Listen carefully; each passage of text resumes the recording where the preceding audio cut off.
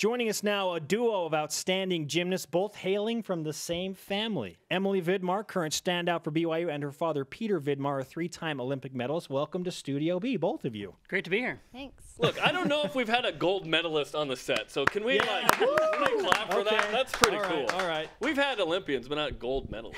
My first question I want actually to address to Emily. When did you get interested in gymnastics? Well, I started at a very young age, but I didn't actually start competing in artistic gymnastics till I was about 11, which is late for most gymnasts. But I think one thing I really loved about it was just a lot of my closest friends were doing it, and a lot of my family members did it, but I was the only one who stuck with it. How was that dynamic, Peter? Where you have daughters, your parents were gymnasts, Well, I had everyone expects them to be gymnasts. Sons probably, and daughters that all did gymnastics at some point. Two of my sons gravitated to wrestling. My daughter, Catherine, actually ran cross-country and track here at BYU for 4 years.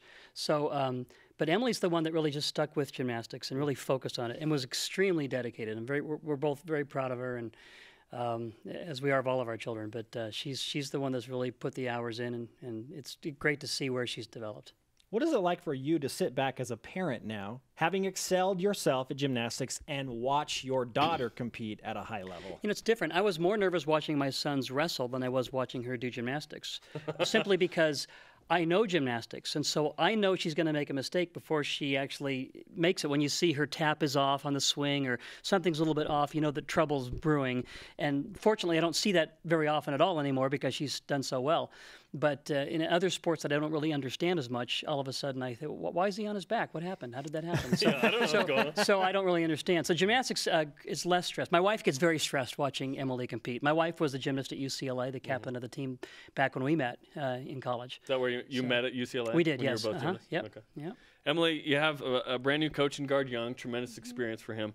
Who do you listen to more, Guard or your dad? Probably Guard.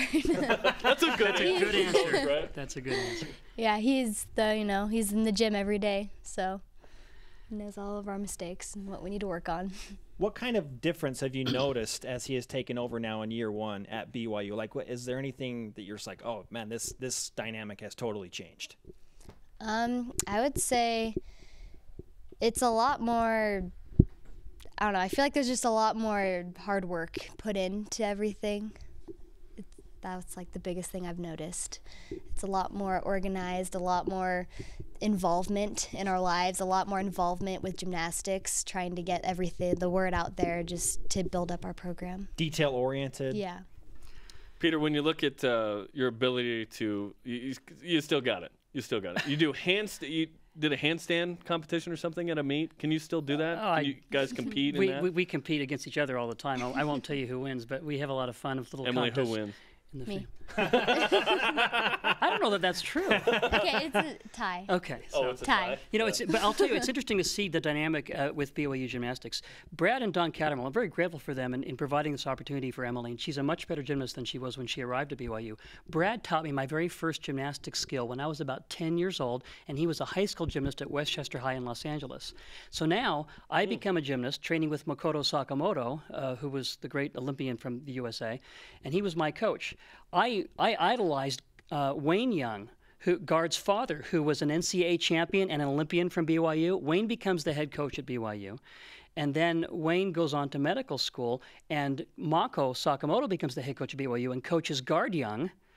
And then Guard becomes the head coach now at BYU, and he's coaching my daughter. So it's amazing how this little family's kind of come full circle. Yeah. And this is her senior year, so this kind of all concludes this year. So my wife and I are trying to get to every meet this year. That was unbelievable. We're going to have to write that Yeah. to figure out the down, connections. My goodness, that was amazing. Okay, Emily, as a senior now, because this is your swan song, can we start referring to you, Peter, as Emily Vidmar's dad? Instead of Emily being your daughter? I don't know. I think I would be Emily Vidmar's father. I've always felt that way, to be honest with you, as well as with the rest of our children. So one time, I think I embarrassed Devin Durant because I said, "Are you Mark's brother?" You know, the great basketball player. Mark said, "Yeah, everyone always calls me the brother, not him the brother." Yeah, so that happened. Tell us a little bit about the upcoming season. I know Friday against the Red Rocks, Utah and Salt Lake, an exciting opportunity for you guys. I'm super excited for this season. I'm really pumped to see the potential that our team has, and it's going to be fun. Gymnastics is way fun, so. How's the health of the team right now? I know that there were some injury concerns last year, but overall, how is the health of this BYU gymnastics team? Right now, there's always injuries. Definitely still struggling with that, but overall, we look healthier than last year, which is good because there's a lot of gymnasts that we still need on this team that are doing better. So that's good. For those that don't, watch a lot of gymnastics, I got really into it when I started calling the meets in 2008 through 11, and now Spencer has picked that up. But playing Utah or competing with Utah is very interesting because it's not necessarily head-to-head. You want to get your best score. You want to beat them per se, but it's not necessarily about the win. Can you explain that dynamic, especially against a rival? Yeah, that's the nature of gymnastics. It's a team competition. It's based solely on collective individual performances. And so you have no effect on the opponent. You're not setting up a block or a screen. No defense. It just doesn't exist in the sport. It's up to you. But the other thing about gymnastics is that you are utterly, completely alone out there on the floor. It's you and the apparatus. And so in a way, there's a little bit more pressure, a little more focus on that one athlete's performance. And that's what I really admire about these young women on the floor is that they can tune out the crowd noise, they can tune out all distraction, and they can get on a 4-inch wide beam and do amazing skills. And it's really fun to watch. And the level just keeps getting higher every year. She's doing skills on the uneven bars that are harder than some of the skills they did on the horizontal bar when I was in the Olympics. And so to see the sport advance the way it has is just really exciting. I just don't know where it's going to be 20 years from now. It's amazing. Emily, you do a skill on the beam, and again, it's 4 inches wide. I believe it's called the Lucan, right? Nastia Lucan was the first to do it, where you flip forward and then land on one leg, which is just crazy, okay? And there's no other word for it. Like, every time I see it, I'm like, oh my goodness. Okay, how do you zone in on that and not let the thousands of people that will be watching in the Huntsman Center on Friday affect you in that performance? For me, what really helps is I just really focus on, I have like 2 key words that I always say before I do the skill. And if I just focus on those 2 key words, then the skill just comes. Because I've done it so many times, I have the muscle memory. And so it's just making sure you're focused. And so when I say those 2 key words, it reminds me to just be focused. What are the words? I say chest up and push through. So it doesn't really make sense to anyone else, but it makes sense to me. Sure. Maybe that will help BYU basketball shoot free throws better. Chest up and push through.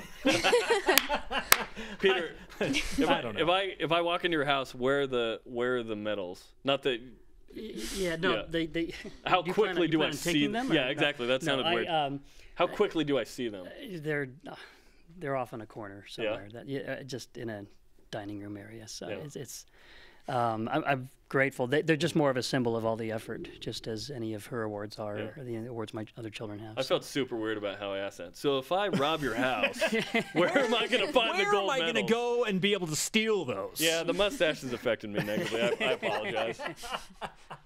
Yeah, let's end with that. How would you rate Jerem's mustache, both of you? Peter, you go first. Oh my gosh, no. On a scale of a gymnastics scale of 1 to 10. Yes. Ooh, I don't know, but if I were to give him a score below 10, that would mean that there was a deduction somewhere, and okay. I'm not prepared to make that judgment. Wow. Your okay. turn, Emily. Emily, are you prepared to make that judgment? 9.85. Wow, that's good. You guys are great human beings. Yeah. I know it's not true, but I appreciate it.